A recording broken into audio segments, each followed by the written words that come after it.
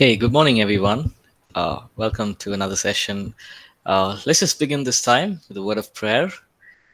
Could one of us please lead us in prayer? Maybe John?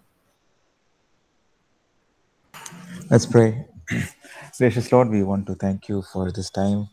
As we come before your presence to learn from your word, we pray, God, that you would speak to us, encourage us to follow your steps. Oh God, help us to understand your plans in our lives.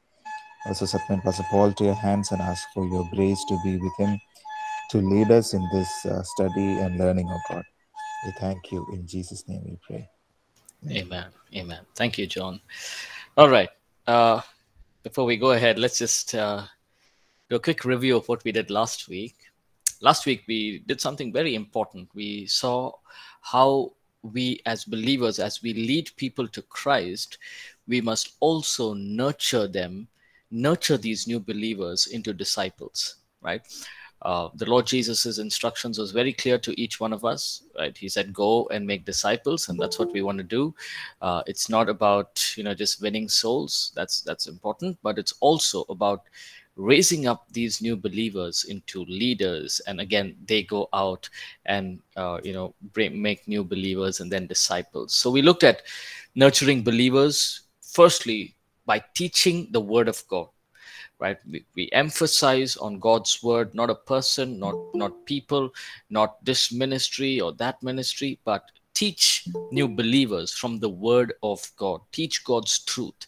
Teach about Holy Spirit baptism and water baptism, the Lord's table. These are simple truths, yet they are powerful truths. One of the things that we can do is give them one of a copy of who we are in Christ. And there's this whole series on the in Christ revelations, where they, when they read it, they understand, hey, this is who I am after I have become a believer. And so these are very important aspects. Secondly, we looked at training in spiritual disciplines. Now, as we teach the word, as we look to disciple new believers, train them in spiritual disciplines, meaning personal time in prayer, personal reading of the Word of God, godly living, repentance, holiness, and all the things that are attached to living a godly life. Now, here's the important part. If we are going to teach somebody to spiritual disciplines, we need to be doing it first, right? We know that saying, right? Practice what you preach. And so we need to practice it in our own lives. And then when we share it with others, it's going to impact them as well, right? Then we looked at Christian fellowship, which is an integral part of for new believers. And some of the ways are getting them into fellowship is life groups, Bible study groups, fellowship groups, youth groups, whatever age or criteria they're in. You can get them connected to groups where they can have fellowship with one another. And after they've come to a certain level of maturity, we equip them to serve in the church, right? Now, doesn't mean that once they become believers, they can't serve in other areas. Yes, of course, they can serve in different areas. But then as they're maturing, you can give them more responsibilities, more ideas, more opportunities for them to serve. So we also picked up a few examples on Jesus, the way he discipled people, the early church, how they went about raising disciples, and how Apostle Paul in his ministry, he raised many, many disciples, many, many leaders, and they again went on to impact the cities that they were in. So that was chapter 12 on nurturing new believers. Now, from chapter 13 onwards, if you look at your notes, you will see only pointers. Now, the reason the pointers are there is because we can't put all the points into one chapter. So we've divided them on different topics in different chapters. So we're going to just briefly look at chapters 13 to 19. And hopefully today we can cover up at least 13, 14, and 15. And then next week, we can cover up the remaining. So next week should be your last class, and we should be able to wrap up the sessions. Okay, so chapter 13. even as we, go about ministering, reaching out to people, we will face practical challenges, right? So chapter 13 is overcoming those practical challenges.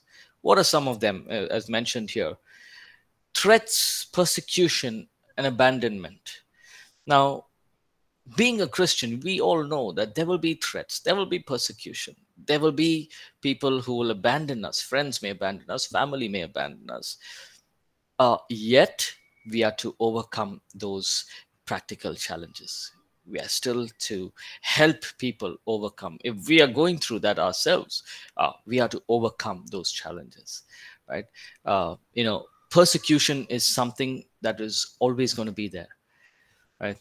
It's not surprising when we look at the early church, and we look at even after the first century church, look at the second and the third century church. They went through enormous persecution. The times of Nero was just a horrible time for the Christians.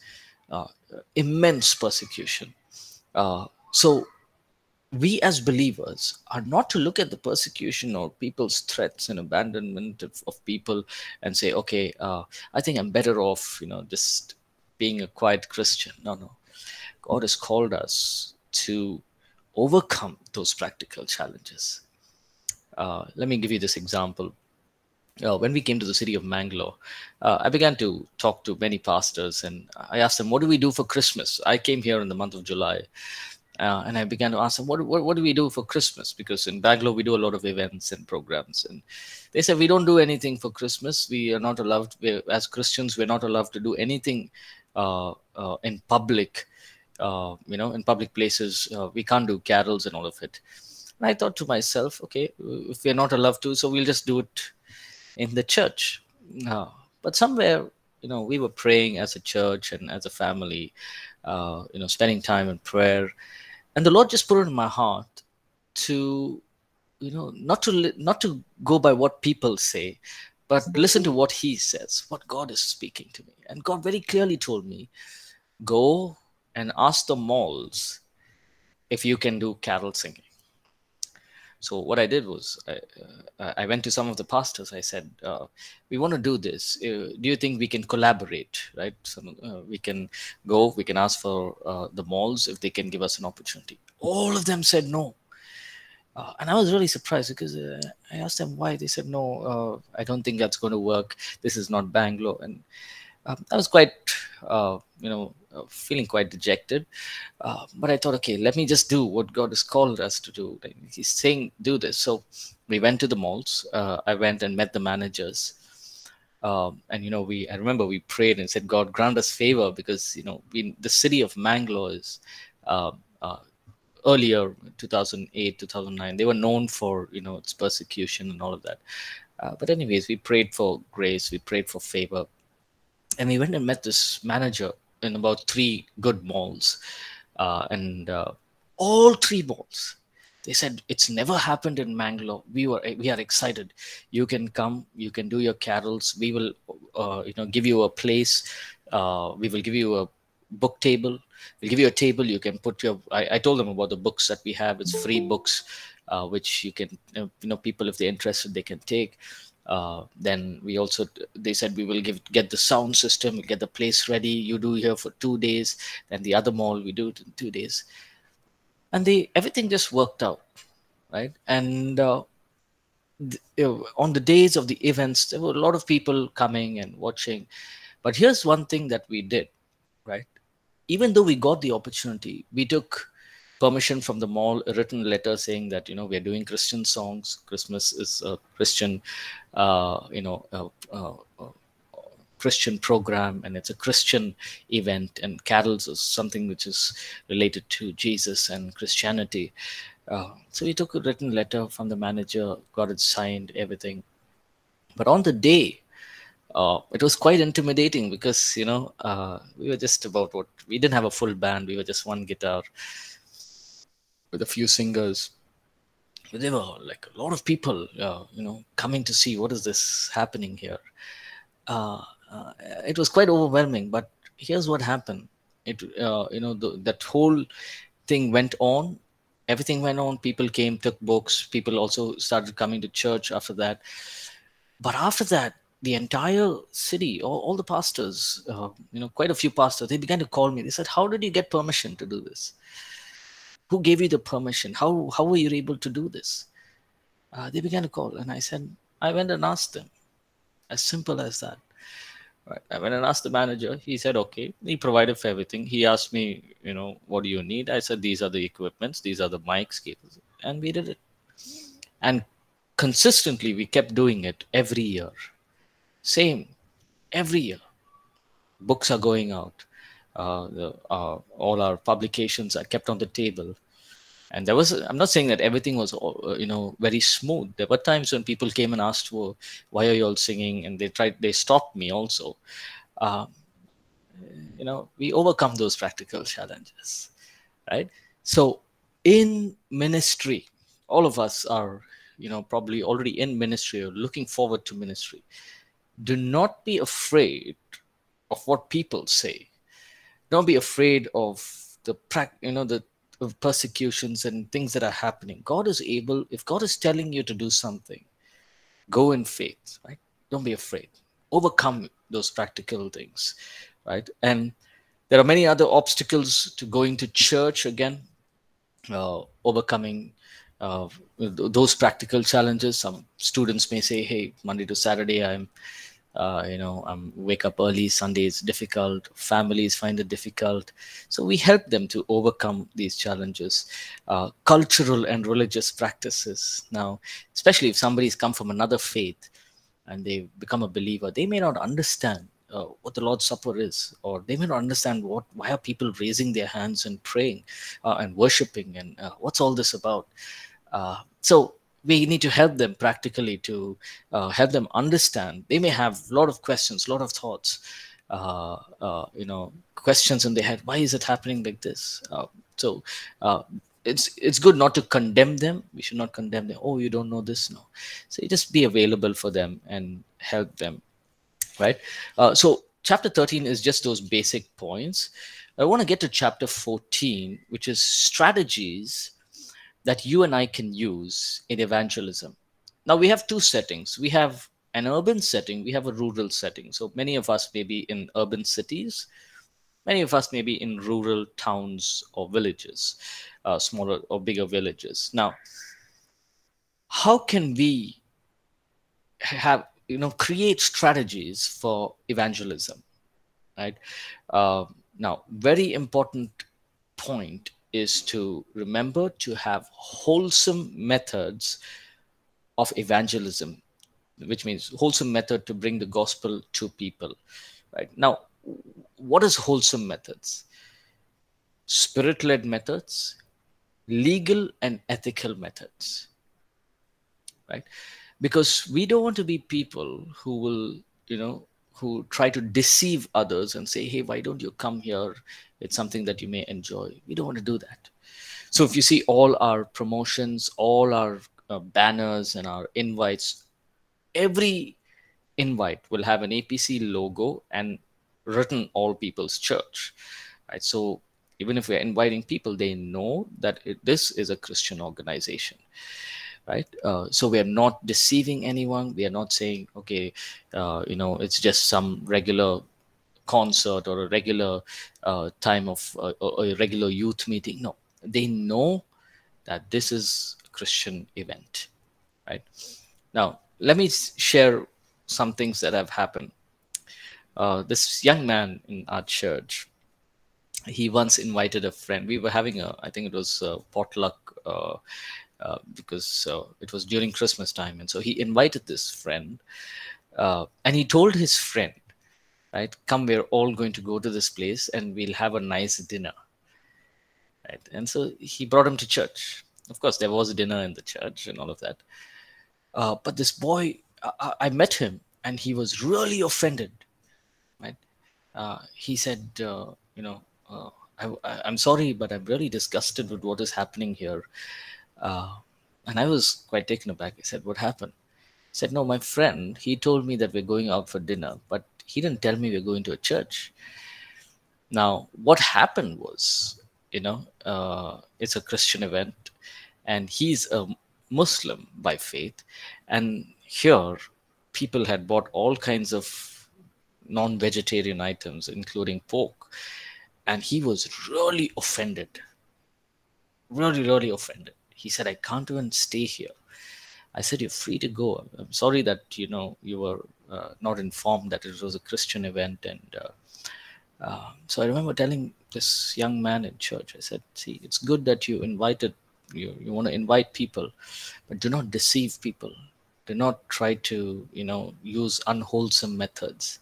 Uh, and I know that he's not going to come back to church, at least for now. And I told this young man, don't force this boy to come to church. You can minister to him, because it started off wrong. And so now he has a wrong impression. They are trying to deceive. They are trying to, just pull people into their fold and all of these things. So very important. As leaders, use wholesome methods, right? Uh, we become all things to all people. We step into their world. We understand them, right? This young man who was in church, he said, "So what if pork is there? It's all right." No, anyways, but I understood the hurt. We hurt his sentiments, right? It's not. It may be something very silly for us, but for him, it was something very big. So we need to understand. Paul writes to the Corinthians, and he says the whole thing about food sacrificed to idols, and he says, if this person is weak, and if he feels that food offered to idols is something that's going to affect him, don't eat it, right? And so Paul is writing, and he's saying, to those who are weak, become weak. To those who are strong, be strong. To the Jews, be a Jew. To the Gentile, be a Gentile, right? So we must be able to relate and identify with people. Now, this is not only during evangelism, but also in your ministries, in your church, in your life groups or small churches, house churches, Bible study groups. Relate to people, right? Do not come to an immediate position of judging people, right? Because we will lose them. Right? Relate to them, and as you relate to them, also remember that it's obedient. It's always good to be obedient to Christ. I'll share this as another example that happened just recently, about 2 weeks back. There's this young boy in our church, serving always very faithfully, but his parents stay in a different country in Kuwait, and so they messaged and they called me and they said, this boy likes a Hindu girl. Please do something about it, right? And the Hindu girl wants to become a Christian. So she's come about a couple of times. I didn't remember this girl, but she's come a couple of times. And so please speak to him. So I remember speaking. I spoke to him and I said, I didn't say, no, you should not get married. It'll be a whole thing wrong. Your life will be, your life will go to waste. Nothing. So we must understand the person. He's 22, he's 23 years old, right? Boys, it's a natural tendency. Boys will like girls, right? And so he likes this girl. Now, we just need to guide him, but not judge him, right? The wrong thing to do in this situation is to judge him. How can you find a girl who's from a different faith? No, right? He didn't look at it. He just likes the girl as a person that she is, right? So we need to understand people, relate to people, understand them. You got the young people, you got the just married couples, you got children, you got couples with small kids. If the couples come late to church, I don't go shouting at them saying, "Hey, 10:30 is church. Why are you coming 10:45?" No, we need to understand. No, they have a small child. It's going to be difficult. You got to get them ready, get them to come to church. So relate to people, whether they're believers, whether they are unbelievers, whether you're ministering to them for the first few times, or you're just bringing in Christ into their lives. Relate to them. They may say something about their religion. Relate to it. Try to understand it. Right? We are not to go into it and, oh no, all gods are wrong, only my God is right. No, try to understand. Right? So, for example, if somebody says, "Hey, you know, this is what my religion believes," oh, that's okay. Can you tell me more? Relate to it. I remember having this conversation yesterday about, in India we're having this whole thing of Dasara. It's a big, huge festival in our nation. Everyone celebrated, and so I was asking this man, young man, what is Dasara? Now, I know what is Dasara, what the whole context is, but I wanted to know from him, what does he understand about it? I began to relate to him. So I began to ask him question after question after question. I knew that he was, really getting, I was getting onto his nerves almost, but he was, willing to answer. Uh, I asked him, what are the lights about? What is the whole thing about? What is your understanding? Why is it lights? Why is it called the Festival of Lights? Does that do you feel happy? Does is there a change inside you after the festival? Interesting thing he said was, there's no change inside me. There's just change outside. Things around us change. Then I said, what about change inside you? When are you going to change your heart, our thoughts, our minds?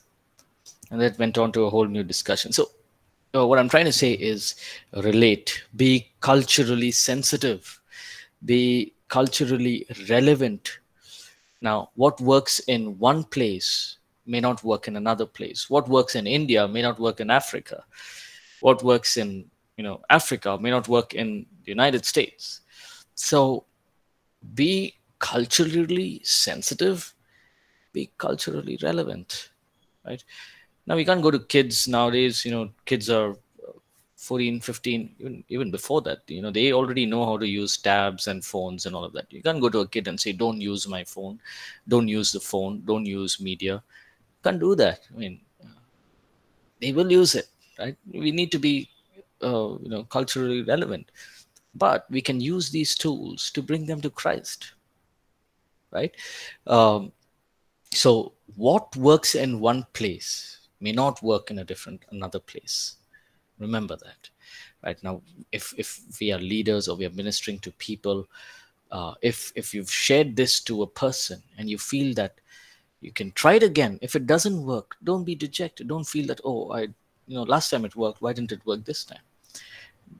It may work sometimes. You got to change the strategy. Now, for example, when I came to Bangalore, one of the things I noticed was, nobody wants to work on Sunday in the city of Bangalore. Nobody wants to work on Sunday. They want to take an off, right? They will not work. You give them business, they'll say, no, thank you. Today is a rest day. So I was looking around on Sunday, the first few Sundays that I came, the whole place was empty. The roads are empty. There are no vehicles, hardly any vehicles. All the shops are closed. We have our church in a complex. We are the only people, the only thing that is open in the entire complex of about maybe 150 shops. We are the only ones open there. So I knew, okay, we need to change strategy, the way we minister to people, the way we do outreaches. People are not going to come on a Saturday evening. If they come on a Saturday evening for a worship evening, they will not be there on Sunday morning. Right? So I realized, hey, we need to change this. So I moved worship evening on Friday evenings, so that Saturday they have a rest, and then Sunday they're at church. So there are different strategies, and we'll have to keep adapting to those. Now, we seek not to intentionally offend people, but minister in such a way that we draw them to Christ. Right? Uh, I'm sure most of us want to do that. We don't want to offend people. Uh, Different people may have different understandings of the Word of God, right? Remember this young pastor that I met recently. He was sharing with me, and he asked me, did you take the vaccine? I said, yes, I took the first shot. And he said, oh, do you know that if you take the vaccine, you will lose your salvation?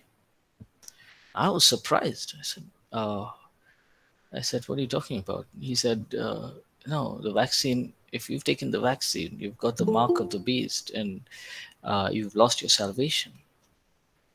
Now, the first thing that came to my mind was open the book of Revelations and just, you know, make him sit and make him understand things. But, you know, we are not there to offend people. So, you know, just talk in the right way, be minister in such a way that they, you know, they don't feel offended. Now, they may not have understood things, so we teach them. We bring out the truth of God's word, and we try and relate to them. And I told him, you know, he's got a good church, about 100 odd people. Now, all the 100 odd people, none of them have taken vaccine because of what he's teaching, and they all believe that it's the mark of the beast, and you know, these kind of things. So even during these times, do not offend people.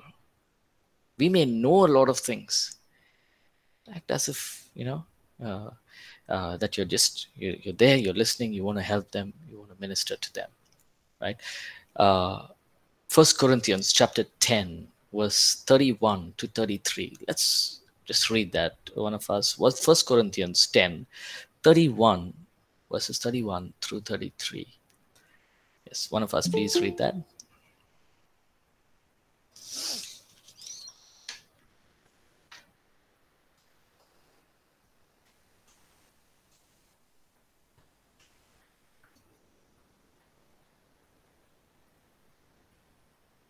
Yes. Anybody? John or anyone? 1 Corinthians 10 31 to 33. Yeah. Pastor, is it? Okay. First Go ahead. Corinthians 10:31 to 33. So whether you eat or drink or whatever you do, do it all for the glory of God. Do not cause anyone to stumble, whether Jews, Greeks, or the church of God, even as I try to please everyone in every way. For I am not seeking my own good, but the good of many, so that they may be saved. Yeah. Thank you, Divya. So here Paul is writing to the Corinthians. He's telling them, now, some of them are Jews in the church, some of them are Gentiles. So he's telling the Jews, now you are circumcised, so am I. So that's good. Then he's saying to the Gentiles, you're not circumcised, but you have received Christ, and all the blessings of Christ is in you, and you have received salvation. The Holy Spirit is in you. You have received the gifts of the Holy Spirit. So have I. So what is he trying to say? He's not telling the Gentiles, you know, go and get circumcised. In fact, he's telling, you know, to the Galatians, he says, what made you change your mind? Right? That you went from the salvation to circumcision, right? So here Paul is trying to bring the attention to people that we are not to offend people in whichever standing they are in, right? If there's somebody who's come from a different faith, or you're ministering to them, and they have these weird belief systems, and it may not, you know, make sense to us, the first thing we usually do is try to, you know, resist and offend them. We should not. Jesus has not called us to offend people, but you speak the truth in love, and then draw them to Christ, right? We do ministry in a way that there is no opportunity to blame, right? 2 Corinthians chapter 6 verse 3 to 4. Let's read that. 2 Corinthians chapter 6 3 to 4.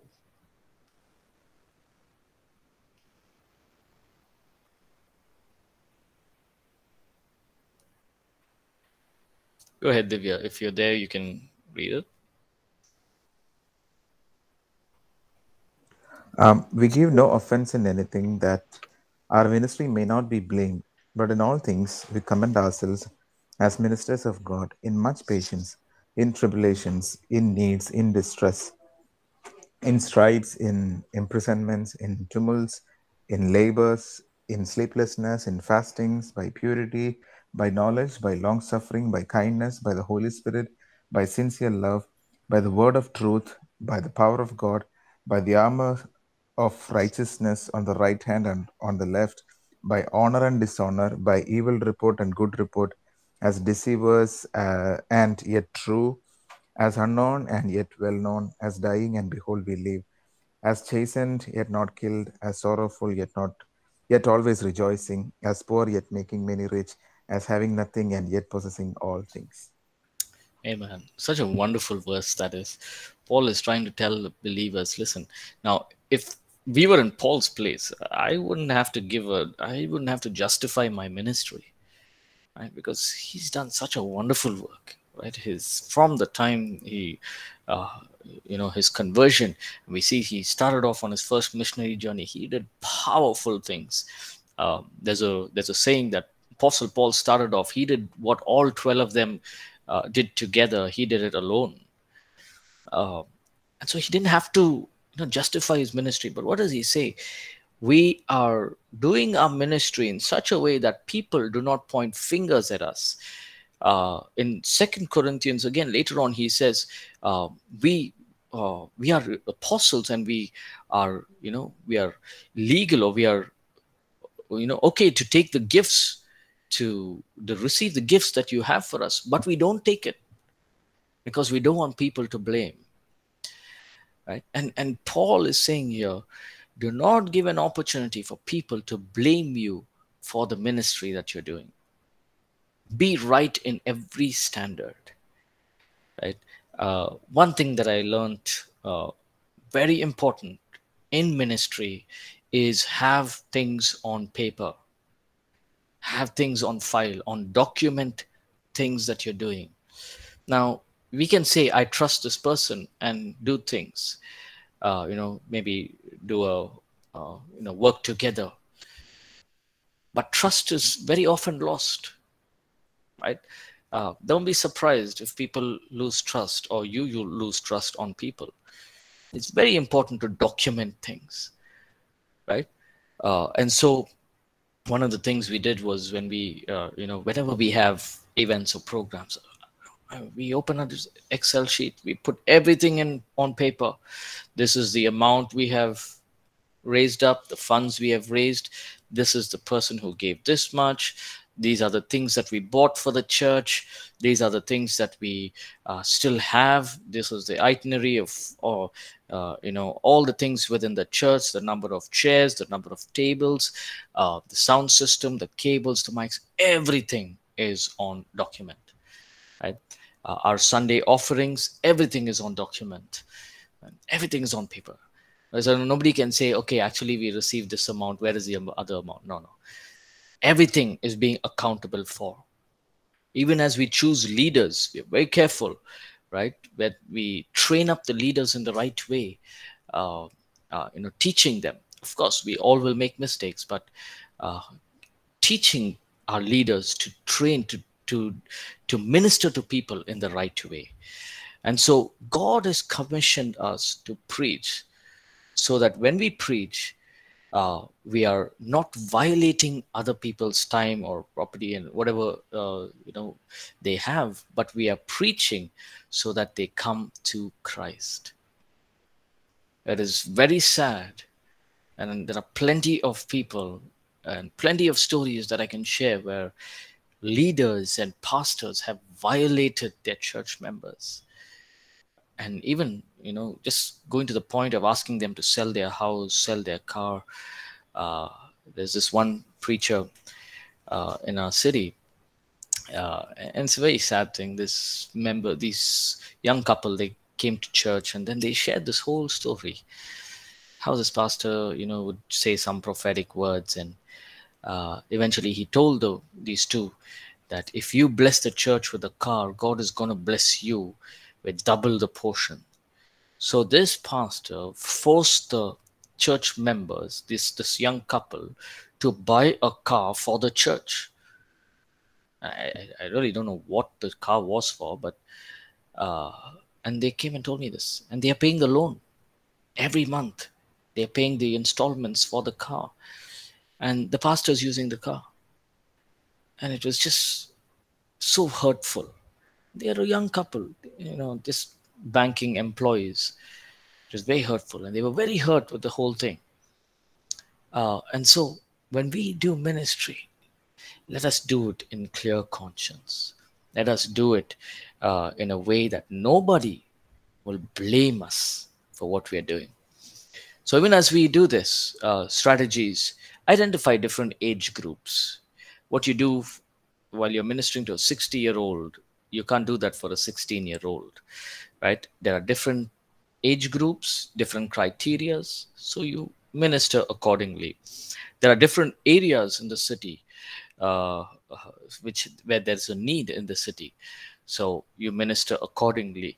Different spheres of activities or spheres of influence that you want to minister to, then you have different tools that we can leverage, meaning there's YouTube, there's online videos, podcasts, uh, then there's a lot of things that we can share to minister and build people and reach out to people. So even in this day and age, I want to encourage during this time where persecution towards Christianity is especially increasing, let us not become cold. Let us hold on. God has called us to preach. Remember this one time, just the last week. Usually I go out on outreaches, but the last over this whole, Karnataka was doing a survey on the churches and this whole thing. For a couple of days, we didn't go out on outreach, and we were praying during our family prayer. The Lord very clearly told, ministered to me and said, this verse came very, very powerfully to me. He said, I will build my church, and the gates of hell shall not prevail against it. We were praying, and that just hit me so hard. And I thought, hey, no matter what persecution comes, no matter what people do, whether it's whatever it is against Christianity, God is building His church. It is not us. So if God is building His church, His promise is the gates of hell shall not prevail against it. So I said, okay, let's go out. So I went out, began to do some outreach, began to reach out to people, giving out tracts, doing everything. Was there a hindrance before that? Yes. I just thought, let this whole situation stop. But I realized that, hey, if God is building His church, of course we be wise. I didn't, just go to random places. I went to malls, just looking at the right people, sharing the gospel with them. But what I'm trying to say is, don't let fear, no matter who, you don't have to be a pastor, you can just be a believer within the church. Do not let fear overcome you during these times. I love what the book of Acts writes. They went about doing wonderful miracles, and there were threats on the disciples. And they say that they prayed, saying, God, give us boldness that we may face those threats. So God has called us, He's given us that authority. And so don't be afraid. Even as we use strategies, especially in rural areas, we see persecution. Maybe in different nations as well, we are seeing this. And it's going to become a global problem. A global persecution is going to rise. It's going to be there. But that does not stop the work that God has promised, that He's building His church. So let us continue to reach out in every way possible, bringing the gospel to people. So for children, some of the things that we do at APC is we have something called as Catalyst, where we go to schools and once a week we share the Word of God. We teach the Word of God. And for colleges, it's called Campus Elevate. College students, we go and we share the word for a 1 hour session. And then for youth, you have concerts, youth events, coffee talks, so many other things. Depending on your setting, you can probably do those events. Then for young adults, you got professional groups, you got working professional teams, workplace groups. Then for married families, counseling groups, seminars, women's conference, men's conference. So accordingly, you can create events and do them. Now you may say, okay, but I'm just a leader in the church, or I'm just a believer in the church, how can I plan? Go to your pastor, go to your leaders, tell them, Pastor, can we try this? Right? Take the step. Right? I'm sure your pastor is going to be happy. Your pastor will not say, no, how can you? No. He'll be happy that the church members are trying to do something to reach out to people. So if you have a plan, you have an idea, sit with your leaders, discuss, plan it out, right? See what's going to work, see the pros and cons, and how you're going to do the whole, reaching out, how are you going to implement the strategy, plan, discuss, work it out. You never know that God can give you an opportunity itself to minister to many people. So if you're already a leader, that's great. You can implement all of this. But if you're just a believer in the church, or you can go ahead and talk to your leaders, talk to your pastors, and get involved in the church, right? Get involved in reaching out to people. One of the sad things I would say is that a lot of times, believers in the church, we become people who just come on Sundays and leave, and then come every Sunday. That's it. We don't want to do that. We want to be people who will build this lifestyle of evangelism wherever we are, that we be able to share, minister, disciple people, right? So we will stop here, chapter 14. I think from chapter 15 onwards, we just look at those points.